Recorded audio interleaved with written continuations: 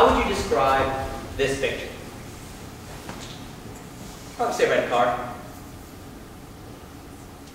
black car, red house, fluffy white dog,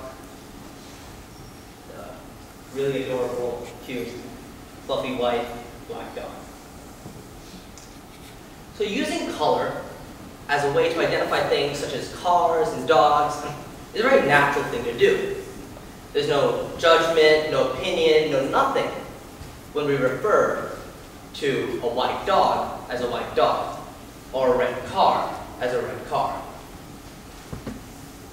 But the color of our skin seems to be of great importance to our society. We go to great lengths to just avoid the mention of skin color, as if just mentioning skin color brings along with it enormous implications about a person. We are supposed to be colorblind. We are not supposed to see the color in other people. But why? I mean, what's the big deal about skin color? And what is it about skin color that brings along with it enormous implications about a person? And I realize those are very difficult questions to answer, but we can start by using science to get a better understanding of skin color, and why some of us are white, some of us are brown, black, or somewhere in between. Scientists say that around 100,000 years ago, everybody on this planet, all of our ancestors, were dark-skinned. And they all lived in a region in Africa with very strong UV rays, which are just the sun's rays. And it was because of these strong UV rays that our ancestors actually had their dark pigmentation. Their darker pigmentation protected them from the harmful effects of UV radiation. But obviously the sun isn't harmful, and UV rays aren't harmful either. They also provide us with a healthy dosage of vitamin D, which is necessary for our survival. And so our ancestors evolved to have a darker pigmentation so that they could block out the harmful effects of the rays, but still absorb enough sunlight so that they could produce vitamin D. Alright, so flash forward a few thousand years and people start to migrate out of Africa. And they move to places like the Middle East, and then from there, some went to Europe, some went to India. From India, some went to Southeast Asia and the rest of Asia. And then around 15,000 years ago, some of these humans crossed over into North and South America. And based on research done by Professor Nina Jablonski at Penn State University, based on where these early humans ended up, their skin color had to actually adjust to the different levels of UV radiation in their new homes. For those who ended up in the Nordics, where there was very little sunlight, their darker pigmentation actually worked against them and prevented them from getting the adequate amount of sunlight which they needed.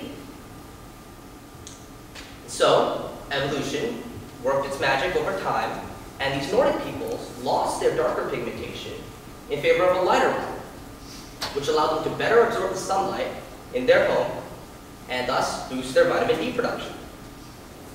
So in summary, those early humans that went to regions with very little sunlight ended up having lighter skin.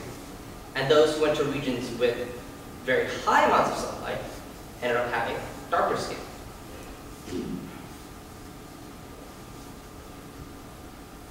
So, based on more research done by Professor Nina Jablonski, there's a direct correlation between UV radiation and skin color.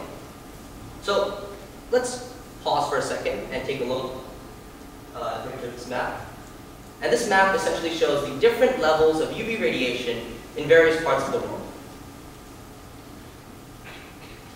If you just take a second to soak this in, you'll actually kind of see that there is some sort of correlation between UV radiation and skin color. Isn't that fascinating? What this map beautifully illustrates to us is that skin color is simply a reflection of where our ancestors landed. There's no notion of race in skin color. And the next question you might ask yourself might be, what changes are required to happen in our DNA in order to see a change in skin color? And are those changes a big deal?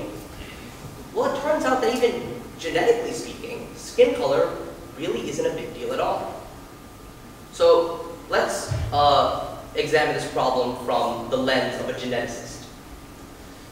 Geneticists say that the average human genome has around 6 billion bases. And by base, I mean the A's, T's, C's, and G's that you might have learned about in the bio class. A mutation is a change to one or a set of these bases. Just wrap your mind around that. One tiny change to a genetic alphabet, or a few alphabets, in 6 billion letters, that is one mutation. In fact, blonde hair can now be traced back to a single letter change in our genome.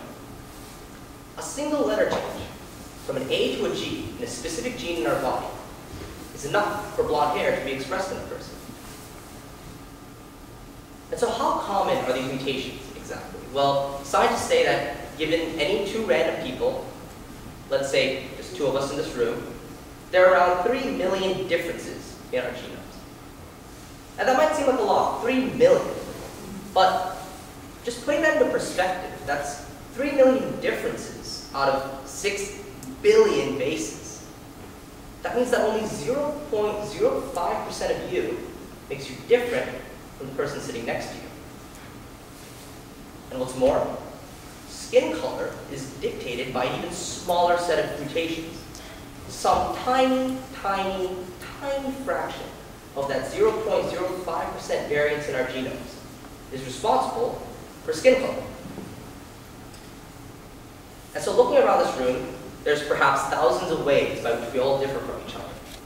But the most socially significant seems to be due to just a few small mutations that code for the shade of our skin color.